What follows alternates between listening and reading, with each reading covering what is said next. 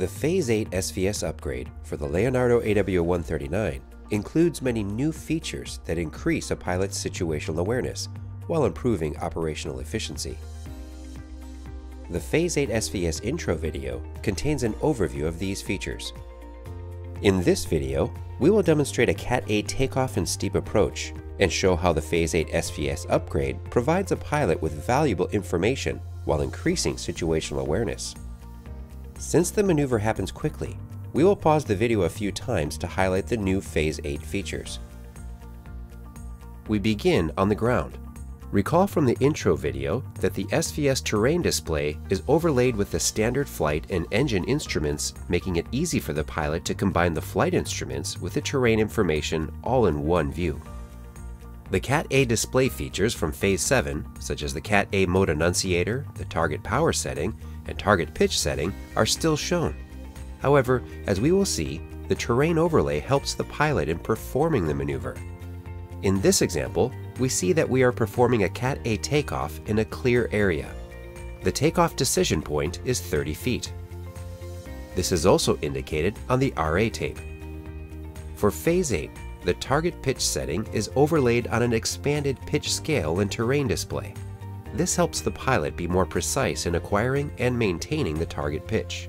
The target power setting is shown here. Note that the display is in heading mode, meaning the terrain display on the PFD matches the view outside the windscreen. As discussed in the Phase 8 SVS intro video, this display mode shifts from a heading-based display to a track-based display, depending on the aircraft ground speed and drift angle.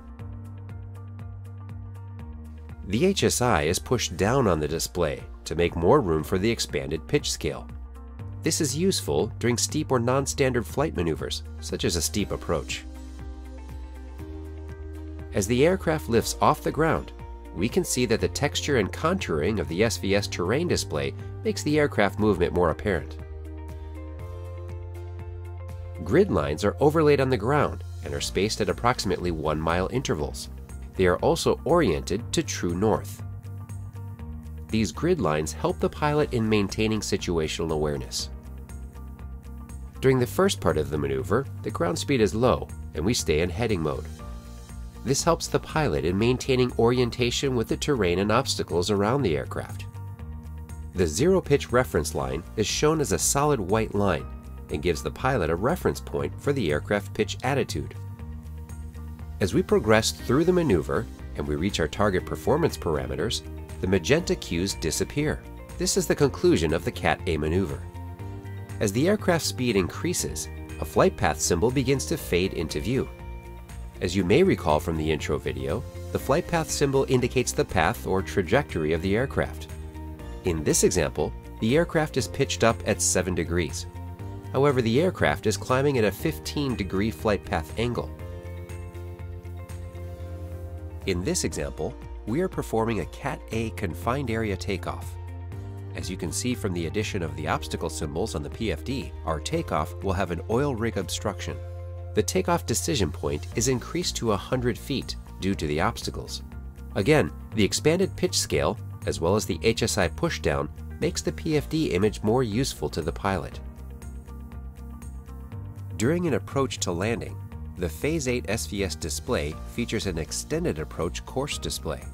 It visually displays the extended course to any published runway or helipad. This is useful during lower visibility conditions.